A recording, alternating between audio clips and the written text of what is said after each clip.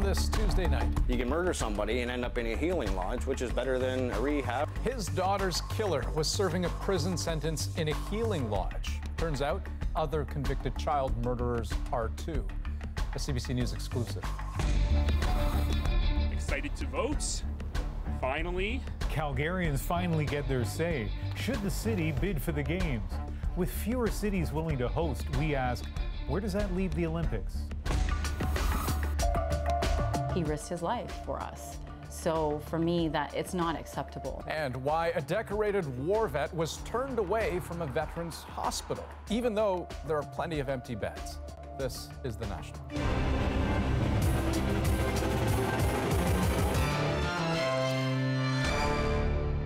The brazen kidnapping of 8-year-old Tori Stafford made headlines across the country a decade ago. But the revelation this fall that one of her killers, Terry Lynn McClintock, had been transferred to an Indigenous healing lodge, that sparked outrage and demands that she go back behind bars. Now, CBC News has learned this wasn't an isolated case. In fact, more than 20 other child killers have been moved to Indigenous healing lodges over the past 7 years. Power and Politics host Vashi Kapelos is breaking this story for us tonight. A living hell. The pain of losing his daughter Tori was unmistakable, and Rodney Stafford wanted Tori's killers to pay. I just want anybody responsible for what has happened to make sure they get their dues. So when he found out one of the people convicted of his daughter's murder was transferred from prison to a healing lodge, Stafford didn't hold back. There's no deterrent to stop them from doing it. Like, you can murder somebody and end up in a healing lodge. But CBC News has learned Terry Lynn McClintock's transfer isn't an isolated event, far from it. She's one of 22 people convicted of the first or second degree murder of a child under 18 who have been transferred to a healing lodge. And not just under this Liberal government, at least 10 transfers happened under the previous Harper Conservatives, too. They had 10 years to fix it, and they didn't. Which ones? I don't have the names, but but to say that you do need some evidence, yeah, right? Like, yeah. But again, there were those kind of transfers that did take place. The new numbers come after 6 weeks of intense political back and forth over McClintock's transfer. A party of ambulance-chasing politicians. At least the Prime Minister can show some kind of emotion, even though it's self-righteous. Conservatives criticized the government for allowing McClintock's transfer and not reversing it fast enough. But on the only now just revealed fact their party also oversaw transfers when in government, a spokesperson said the details of those cases are unknown and insisted our Conservative government acted swiftly whenever these types of bad decisions in the criminal justice system became known, as when we ended old age security benefits for Clifford Olson. So, Vashi, what do we know about the 22 people that have been moved from traditional prisons to these healing lodges? Hi, Andrew. Well, I'll start with what we know, but I'll preface that by saying there's a lot more that we don't know. On what we do know is that this group of people, they have all committed a murder of a child. The group is comprised of men and women. There, according to Public Safety Canada, are 2 healing lodges for women in the country, 7 for men. What we don't know is the particular circumstances of any of these cases. For example, the crimes they committed, the sentences they're serving. All that information is kept private, and only the victims' families are privy to it. But, I mean, all the public and political blowback that we've seen, it's forced the government to review the entire process, right?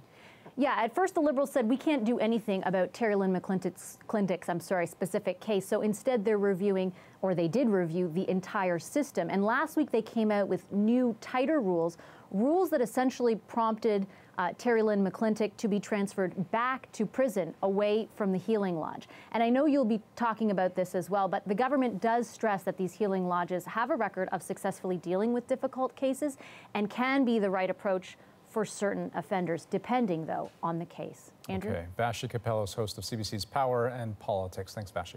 You're welcome.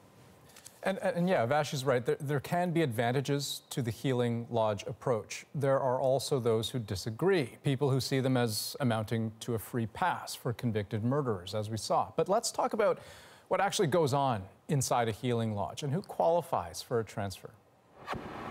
Indigenous healing lodges are intended to address the high rate of Indigenous people behind bars and concerns that traditional prison programs don't work well for them. First created in the 90s, there are now 9 such healing lodges across the country, most in the prairies. Corrections Canada says services and programs for offenders use a holistic and spiritual approach, incorporating Indigenous values, traditions, and beliefs. Elders play a critical role in these spiritual lodges, holding ceremonies and teaching. Offenders learn Indigenous languages and are taught how to live independently for when they get out. And these minimum and medium security facilities aren't limited to Indigenous inmates either. Others are free to apply if they accept the Indigenous programming and spirituality. Corrections Canada says before moving an offender to a healing lodge, it does weigh the risk to public safety.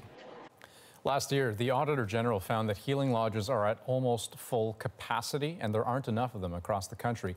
Building new ones was also a recommendation coming out of the Truth and Reconciliation Commission. But since those reports were released, no new lodges have been built.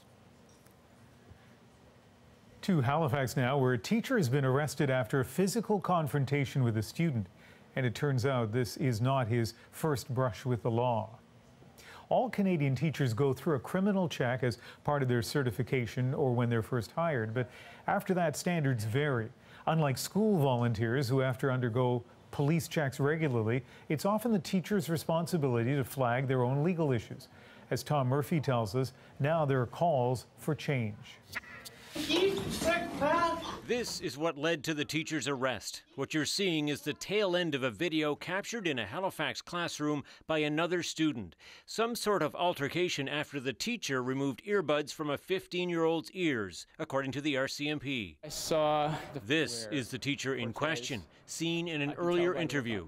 He's Derek William Stevenson. Back in 2010, a woman had a protection order against Stevenson. 3 years later, he pleaded guilty to assaulting his wife, and then in 2017, Stevenson pleaded guilty to threatening his then-girlfriend. A school administrator had vouched for him at least once. The issue is, how widely was this teacher's past known? How widely should it be known? We were definitely not aware of it. It still would have been nice to have been aware as a board, so that it was just something that we could keep an eye on. In Stevenson's case, he was convicted twice but received conditional discharges. Convictions would have been there, but technically there would have been no criminal record, yeah. And in Halifax, at least, if an employed teacher doesn't disclose, no one necessarily has to know. Halifax Regional Centre for Education says teachers get a criminal check before they are hired, but the onus is on them to report if they subsequently get in trouble with the law after that. It's similar in Ontario, Winnipeg, and Montreal, and none of them do criminal checks after a teacher is hired. The world star. Nova Scotia is now reviewing its policies. His school has placed Stevenson on administrative leave, and while he's not talking to the media, tonight he has relinquished his teacher's license and will appear in court next month. Tom Murphy, CBC News, Halifax. At 91 years old, Gordon Smith figured he'd be living in a home for veterans by now. His years of service long behind him, having spent time in the Royal Canadian Air Force and before that with the British Navy in the Second World War.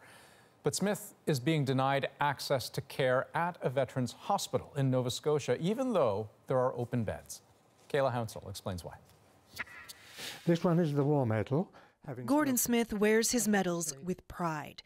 When he was 14, he volunteered with Britain's Civil Defence Corps, carrying stretchers bearing the dead and wounded. 3 years later, he decided he wanted to do more. I heard the siren sound, and then shortly afterwards, I heard this plane noise. It was what they called a V1. That is a flying bomb. It was a V1 because it was a vengeance weapon that Hitler wanted to use against civilian population. It exploded near his home, damaging it badly. I went later to a recruiting office and said I want to join the Royal Navy. He sailed the North Sea searching for debris and bodies and was on guard on VE Day. After the war, he immigrated to Canada and served in the Royal Canadian Air Force for nearly 2 decades. He then volunteered for another 20 years with the Royal Canadian Legion, visiting veterans in long-term care, where he's always thought he would end up himself. And it's the comradeship. It's the fact that you'll be talking to people who have had similar experiences. They're completely disqualifying him on the fact that he wasn't with the Canadian Forces at the time. Smith's granddaughter says Veterans Affairs has told her family he won't be given a bed at Halifax's Camp Hill Veterans Memorial because the majority of beds at that facility are for war veterans, and Smith's service during wartime wasn't with the Canadian Forces, but rather an Allied force. 29 beds are currently empty. He risked his life for us. So for me, that it's not acceptable. There are some beds set aside for veterans who served with Allied forces, but there are none available, and there's a wait list. Now 91, Smith's health is declining and his mobility decreasing. Which is most important to you? I'd have to say the Defence Medal. Why? I think it was more touching. I carried so many injured and dead. It stays with me. All he wants is to finish his days in a place he feels comfortable with his comrades. Okay. Kayla Hounsell, CBC News, Hubbards, Nova Scotia. We're live on the Pacific edition of The National with developing news from Calgary, where residents have voted against their city bidding for the 2026 Winter Olympic Games.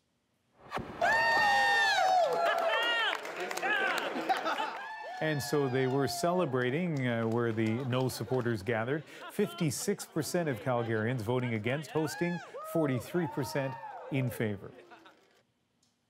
More than 304,000 ballots were cast. That's a pretty big turnout. The official results will be certified by Friday. Our Carolyn Dunn has reaction tonight from the Yes campaign party. Well, you know, they were trying to put on a brave face, calling for unity, thanking the thousands of volunteers who came out, especially in the last few days, to really try and get out the yes vote. But obviously the mood here is deflated. There are people who really invested in this campaign, and today they were disappointed by 6%. I'm here with Kyle Schufeld, who is a three-time Olympian and gold medalist. Kyle, tell me about what that felt like to hear the bad news from your perspective. It's gut-wrenching. I have a pit in my stomach right now.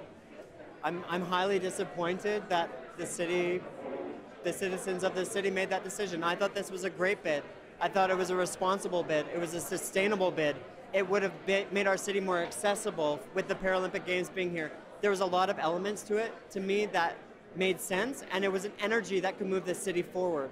So the question that I'm asking myself now is, okay, if 56% of Calgarians don't want this, then what do they want? What are they willing to stand up for so we can move this city forward in a positive direction? What do you think spoke to the no side to get them out in those numbers? I'm asking myself that question, and I don't have an answer. I think I got really mixed messaging throughout it. I think the security costs were a big thing that came up. The IOC corruption was a big thing. Doping was a big thing. And people just didn't want to spend money. They couldn't see the vision of the importance of the Olympic Games.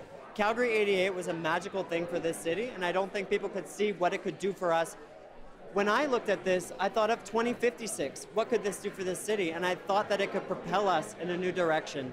So I'm feeling very disappointed here tonight. Okay, well, thanks for joining us, even though it is a tough day. Kyle Schufeld, such an extraordinary Canadian Olympian. It gives you a sense, Carolyn, and gives our audience a sense of the kind of motion there was certainly for the yes side, but the no has prevailed. Not a legally binding vote, though, Carolyn, and now it's up to Calgary City Council to try to figure out what to do next. That's right. City Council will vote to, basically confirm this. They're not legally required to vote one way or the other. So I guess what we're going to have to wait and see is whether the councillors who have voted yes in the past are going to switch their vote to no now that 56% of those who voted have spoken in that favor. And that's there's some political risk involved for councillors to go against the citizens of the city. And so we are going to be watching that as it goes forward in the next few days. And what we certainly know is that there was a large turnout. All the points of view were certainly expressed in the debate leading up to this. And just to review again the numbers from the city, 56.4% voting no, 43% voting yes. Carolyn Dunn in Calgary, thank you very much for the update. Thank you. So this is not, as Carolyn pointed out, a legally binding decision. If Calgary still decides to go ahead with its bid for 2026, which would be, as she points out, legally fraught, it would likely only face two others. Stockholm also putting forward a strong bid, but it doesn't have government support. Sweden, a country known for winter sports, and a country that's never hosted the Games. The other finalist is a combined Italian bid of Milan and the northern Alpine region of Cortino d'Ampezzo. Italy has hosted both the Summer and Winter Games before, so like Calgary, there is some sports infrastructure there, but the country is also facing financial issues, and there's no government money backing the bid. So the IOC generally is facing a problem. Cities around the world are not clamoring to host the Olympics. Vancouver. Gone are the days of this fierce competition between many countries to win the Olympic Games. For the 2026 bid alone, Japan and Switzerland both dropped out. And the residents of Innsbruck, Austria, which like Calgary has hosted the Games before, let the public decide, and it was an overwhelming no, all of which puts the IOC on offense. It's called the new norm, a commitment. Now we're seeing ads like this, trying to assure cities that the benefits of the Olympics outweigh the costs. But an expert who studies Olympic costs says that simply isn't true.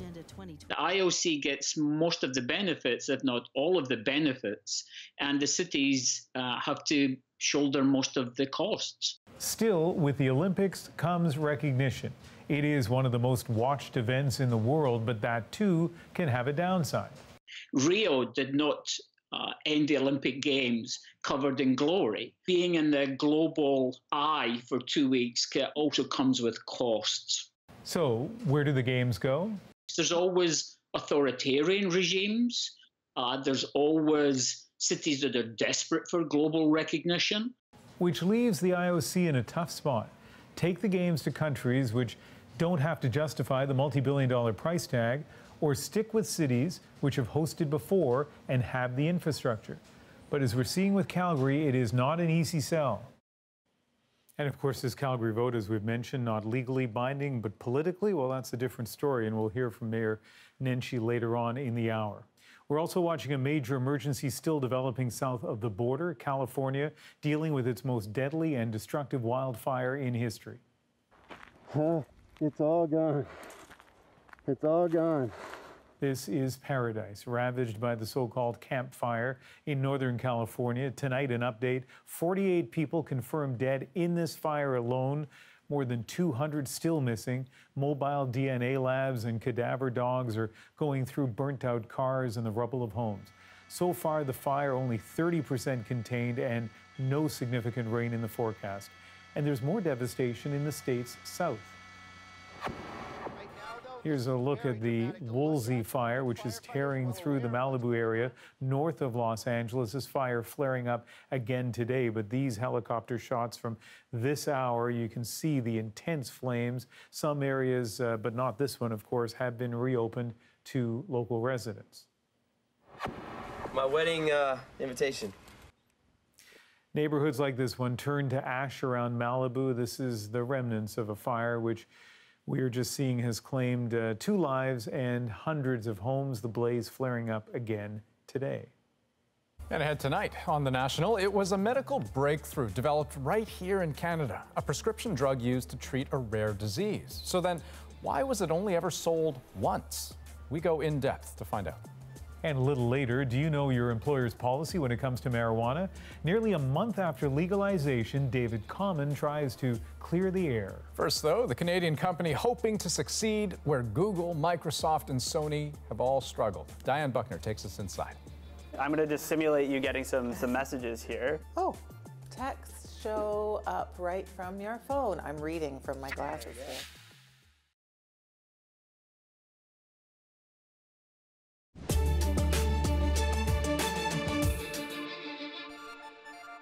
Okay, Glass, take a picture.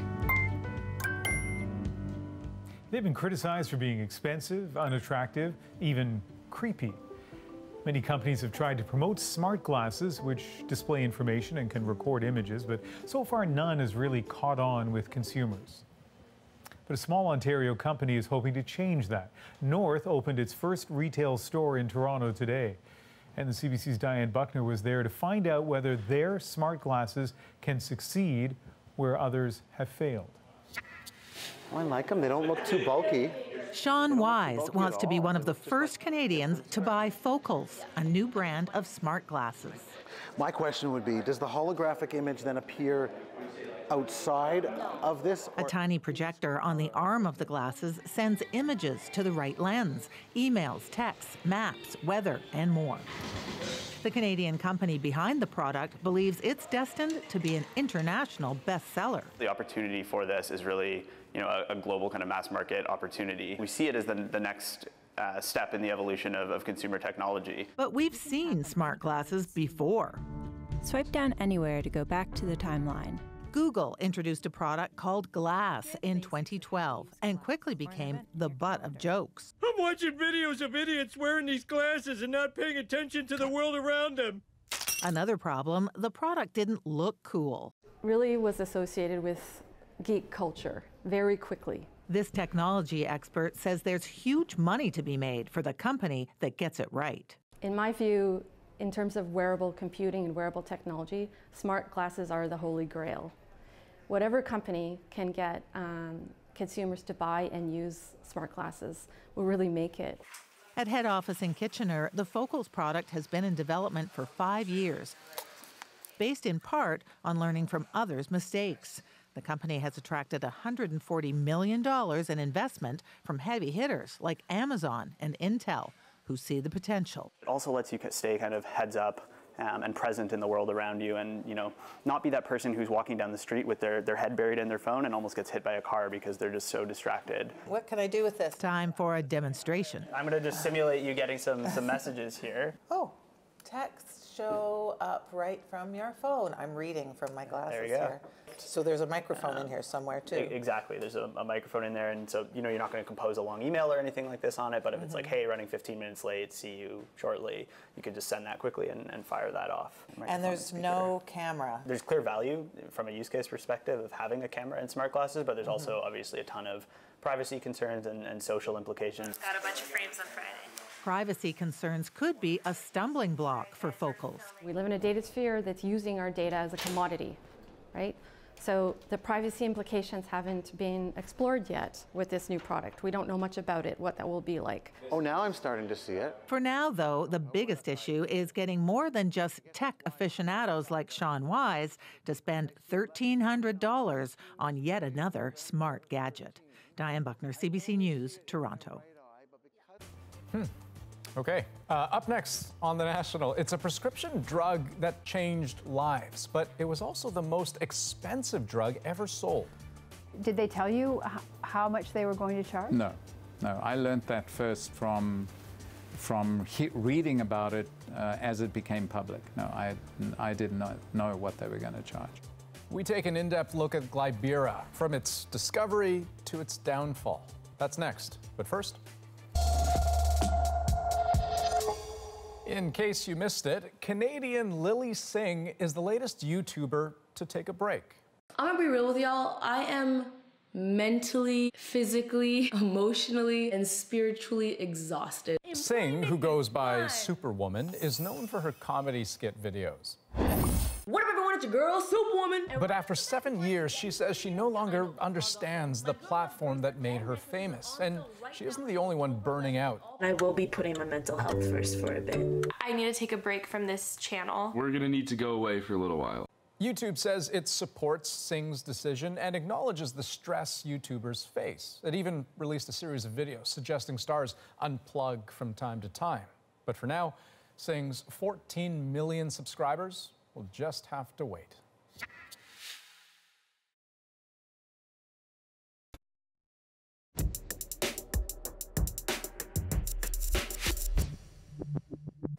It was a Canadian medical breakthrough called Glybera, a drug to treat a rare, often debilitating genetic disorder. The team behind it believed it could save lives, but patients who want it can't get it.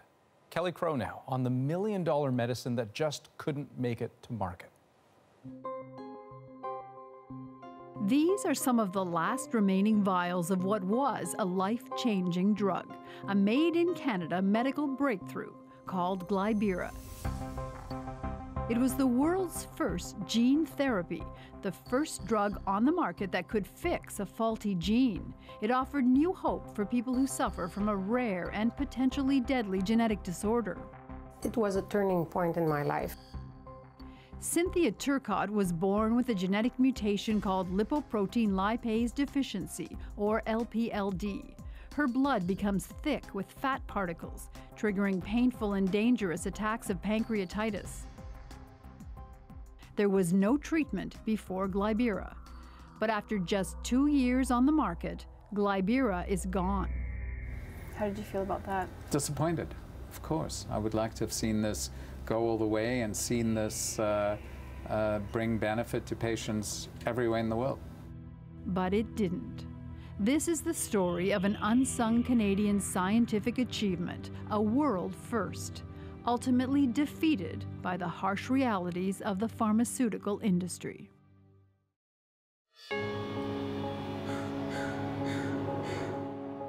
The Glybera story started more than 30 years ago in a publicly funded laboratory at the University of British Columbia. In the early days of gene research, Dr. Michael Hayden was a pioneer, determined to find a cure for patients suffering unbearable abdominal pain. Each time going back to the patient and hearing their stories, that just keeps you going. You just have to go to a clinic and hear what the patient tells you about the episode of abdominal pain. They couldn't have a single normal meal in their lives. In a healthy person, the LPL protein breaks down dietary fat into small particles so it can be used to fuel the body's activities. But about 3 out of every 1,000,000 people are born with a defective LPL gene. The fat doesn't break down, and their blood becomes so thick it turns white. So it comes out of the body looking like that? Yep.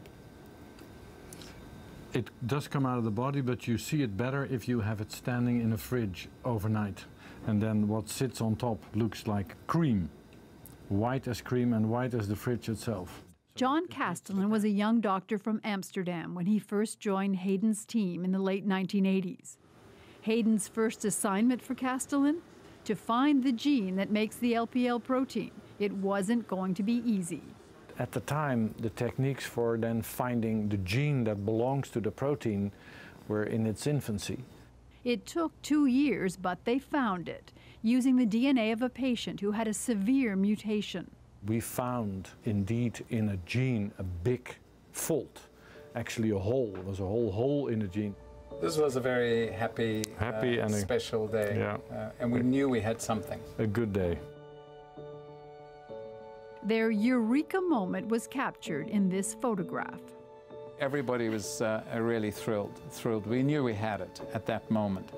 Now that they'd found the defective gene, could they fix it? I have to give all the credit to Michael. He started to think about gene therapy. We know they've got a defective gene. The one way to treat this would be to replace the gene. I mean, it was a fairly simple concept. But the problem is, how do you deliver that gene and how do you get it into the blood? They decided to use a harmless virus, specially designed to deliver the new gene into the body. The first tests were in mice. The stunning results made the cover of this medical journal, showing how day by day, the white, fat-laden blood turned red. That was an amazing moment, and you just saw it. When you withdrew blood, and the first, it's like milk. And then you take it a week later, it's lighter. You take it a week later, it's lighter. You take it 8 weeks later, and it's completely clear. We've got it. You knew you had it then. Then, through sheer luck, the UBC team found the same genetic mutation in a colony of cats from New Zealand. When the drug cured the cats, it was time to test it on humans. But that takes lots of money. It's called the Valley of Death. That moment when a scientific discovery makes the treacherous journey from the lab to the marketplace. That's when the investors, the business experts, and the marketing specialists step in to pay for clinical trials, manufacturing, and licensing costs. It's the only way a scientific discovery ever gets to patients, because universities don't make drugs.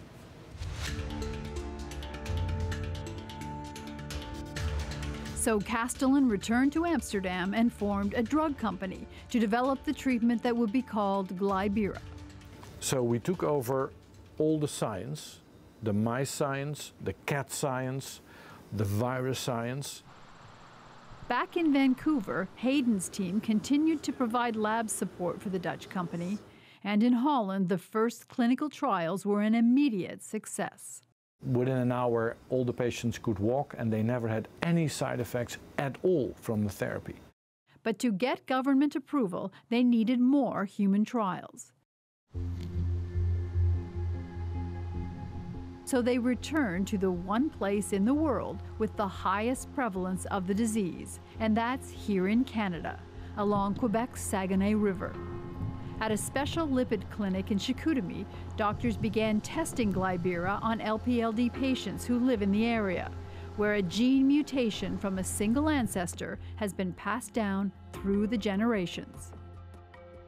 Cynthia Turcotte's parents both carried the mutation, but they didn't know it until their infant daughter almost died.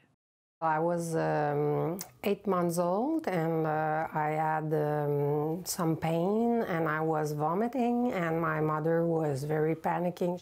We saw that in the blood sample there was some part was white, like cream, and was like, oh, and they panicked.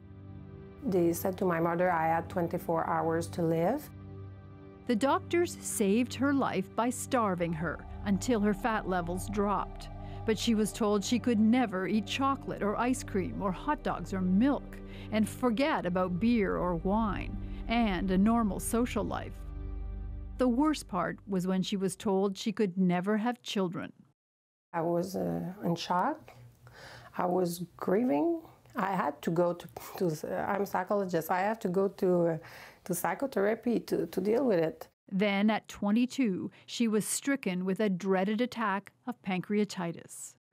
When she heard about the clinical trials happening in Chicoutimi, Turcotte immediately volunteered. So I said, yeah, I want to go there. I want to have it. Turcotte had no way of knowing then that she would be one of the few patients in the world ever to receive the life-changing drug. Back in Amsterdam, the drug company spent years trying to convince Europe's health regulators to approve it. There was a lot of fighting and the politics very unpleasant. Over the years it took to win that approval, the company lost millions. It was liquidated. A new company took over, called Unicure. It partnered with an Italian firm to finally get Glybera on the market. When the drug went on sale, it made headlines, because not only was it the world's first gene therapy, it had also become the world's most expensive drug. The price, around $1 million for the one-time treatment. Did they tell you how much they were going to charge? No. I learned that first from reading about it as it became public. No, I did not know what they were going to charge. Back in Vancouver, Hayden was not involved with the new company. He and UBC had signed over their patents long ago and moved on to other research. Hayden would get no money from the sale of Glybera, and he had nothing to do with setting the price. To be quite frank, this was not something I was particularly proud of, that the pricing of this made this out of the reach of the very patients, and the whole motivation for doing this was to have this available for patients. The problem is also that people like me and Michael, we never have anything to say about pricing. You know, by the time that there's a pricing, we're gone already, because we've done the science and the clinical work and everything, and then it's the commercial and the financial people who determine the price. Why did Glybera cost so much? A Unicure official told us the $1 million price was based on a business calculation. Because other drugs for rare diseases can cost several $100,000 a year, every year, for life. By comparison, Glybera, with a one-time cost of $1 million, seemed reasonable, especially since it was the only drug that could treat LPLD. And for that price, obviously it was almost impossible to sell it. In the end, there was only one customer. A German doctor prescribed it for this woman. It changed her life and stopped the potentially deadly pancreatitis attacks. With no other customers, Glybera was abandoned last fall. 3 remaining doses were given away for the bargain price of €1 each. Added up, the drug was given to only 31 people in the entire world, most treated free in the clinical trials. Cynthia Turcotte is thrilled to be one of them. Because of Glybera, she was able to have 2 healthy children. Unicure officials told us there are no plans to revive Glybera or to apply for license in the U.S. or Canada. I have a hard time understanding why you're not angry that this drug that you developed didn't get used. I think I was angry at the time, but because this has taken so long, it kind of wears you out in a way. For the scientists, the discovery of Glybera is still a career highlight, an historic Canadian achievement that beat the odds. It did work, absolutely, yeah. So the patients that got it are still very happy. But in the harsh reality of the drug business, that's not enough. Kelly Crow, CBC News, Toronto. Up next on The National, we take a look at the confusion in the workplace now that marijuana is legal in Canada. Do you know what the workplace policy is on pot? Not at the moment, no. Can I ask if you know what your workplace policy is on the use of pot, if you can smoke? No idea.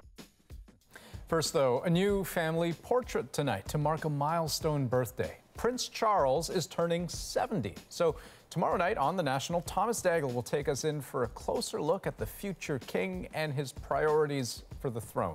Here's a preview.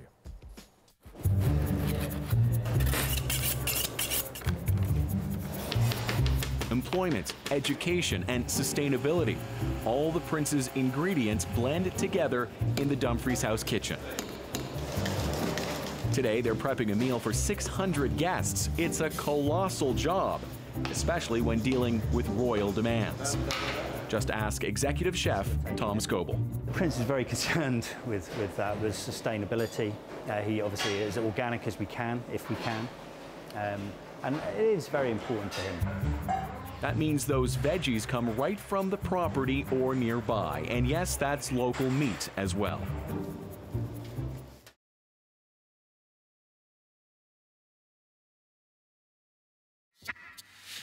We are live on the Pacific edition of The National and tracking some breaking news in Calgary.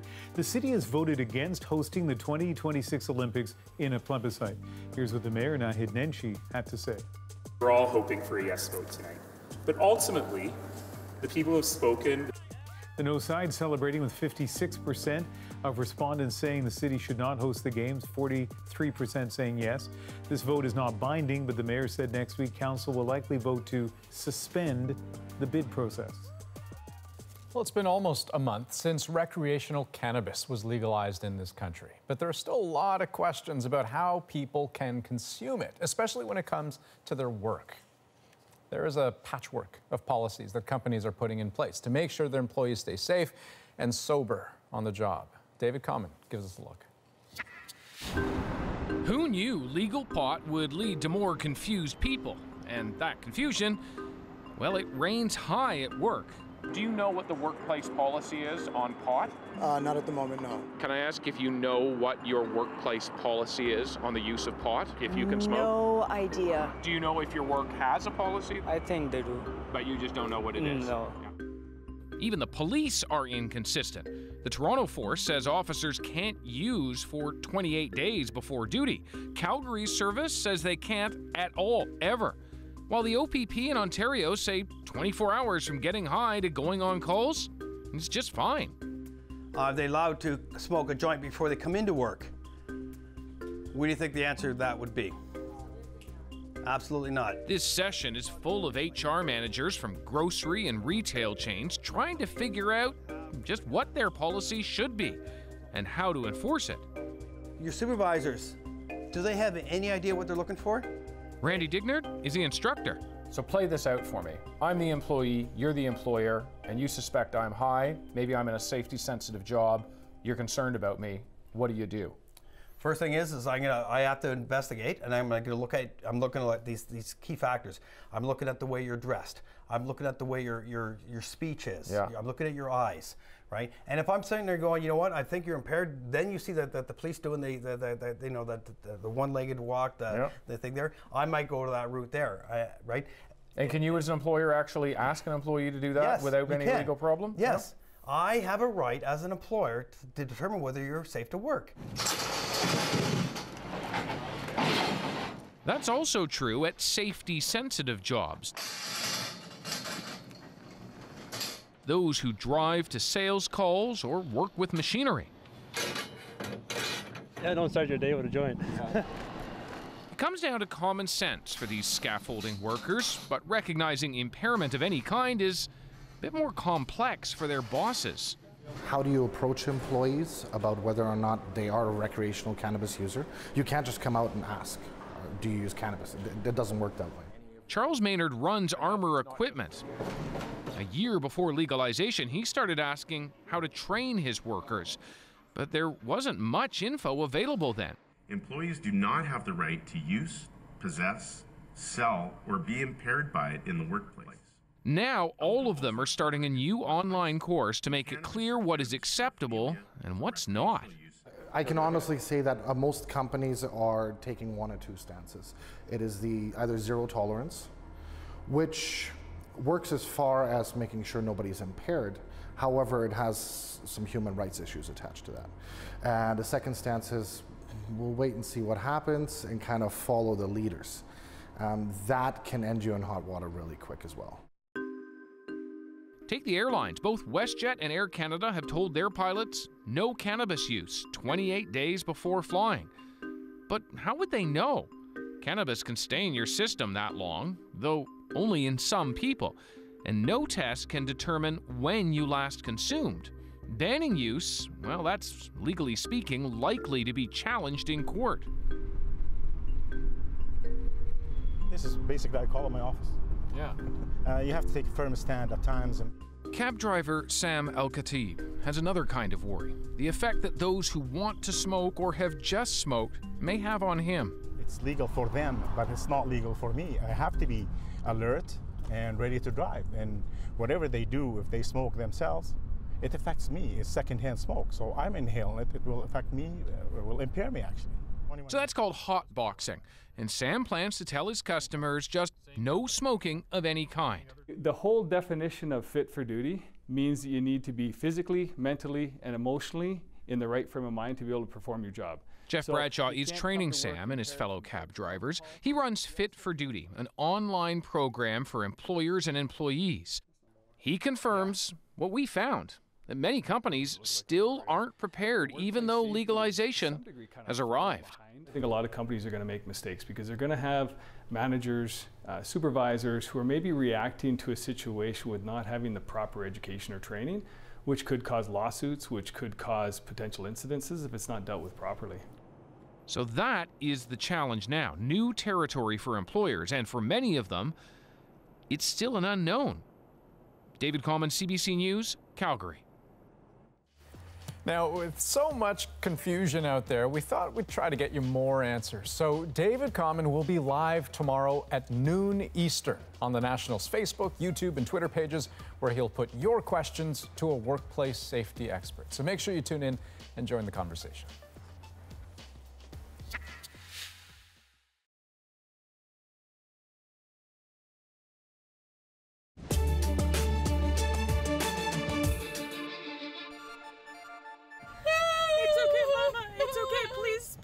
Just please drive. I'm thankful for Jeremy and his willingness to be brave. Whoa. It's all right. I just want to get behind the truck because everything's on fire around us on both sides. Oh my God. Oh my God. Oh my God, I can't even see. It's so smoky. Even with the video, hard to comprehend what thousands have dealt with as they left paradise in Northern California, driving through the smoke and fire, desperately trying to make it to safety. We've been bringing many of those first-hand accounts to you over the last few days, but tonight we want to hear from a family after the drive out. Their harrowing journey is our moment. We got a report from a passerby that about half a mile away from our house, house that was on fire. We parked our vehicles in the middle of a large, open, grassy area without trees, and we thought we would stay there until we saw it coming toward the lookout point. About 1,000 feet from us, we see the fire heading towards a house, and we watch it attack this house and consume this house. So at that point, we went down the cliff. And I said to Zeta, once we commit to that, we're dead meat if the fire gets to us. We are thankful that we were directed to flee those flames and see another sunrise. It's great to be alive.